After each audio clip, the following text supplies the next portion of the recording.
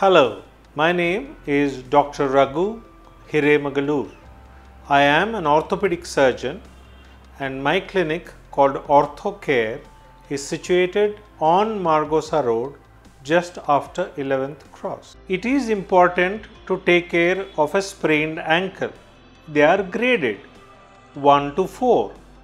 Whichever grade it is important to rest the ankle, ice it because ice will help in reducing the swelling as well as reducing the pain, and you need to elevate your leg, which helps again in reducing the swelling and restricting activity.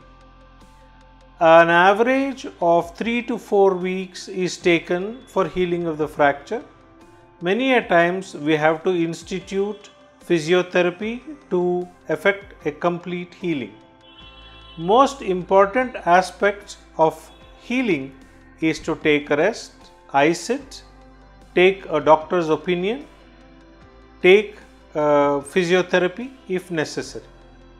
Prevention would be to make sure you look at where you are walking, because when you are walking on uneven surface, you are more likely to twist your ankle.